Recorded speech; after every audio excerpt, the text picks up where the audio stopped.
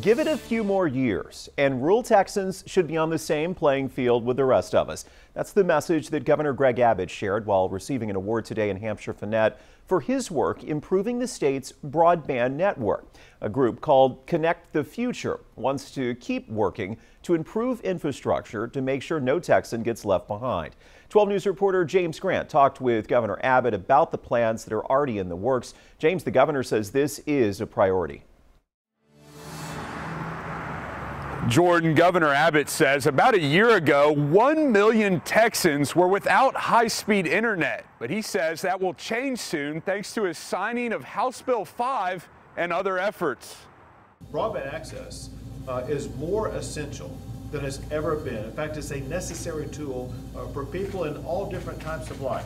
Governor Abbott says high-speed internet in rural Texas has always been an issue, but the pandemic, especially kids learning from home, further highlighted the need. By passing the laws that we passed, by providing the funding that's needed, it will increase access to broadband to students, to parents, to people. According to Governor Abbott, better access to broadband will be a game changer for rural Texans like those in Hampshire-Fannett. It's essential for businesses that want to connect with their customers or with their suppliers.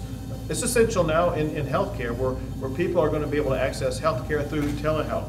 It's also incredibly important for emergency response and for law enforcement officers where they can respond more swiftly and more effectively. Hampshire-Fannett ISD Superintendent Dr. Dwayne Augustine says the governor's efforts to connect rural Texas school districts like his are much welcomed. Not just for education, for business, like you mentioned, healthcare. So all those areas are affected by either having access to broadband or not having access to appropriate broadband. Dr. Augustine says he's excited to see the private sector already making way for increased broadband access in Hampshire-Fannett. What you can see even in our community now, you can see that the private companies are starting to put in infrastructure even around school districts. Companies like Charter Communications have already started the broadband build-out. It will be over the next several years where we will see a far more ubiquitous build-out for the state of Texas.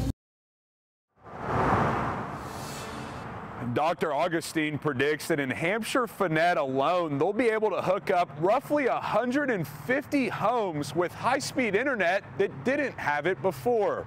Live in Beaumont, James Grant, 12 News.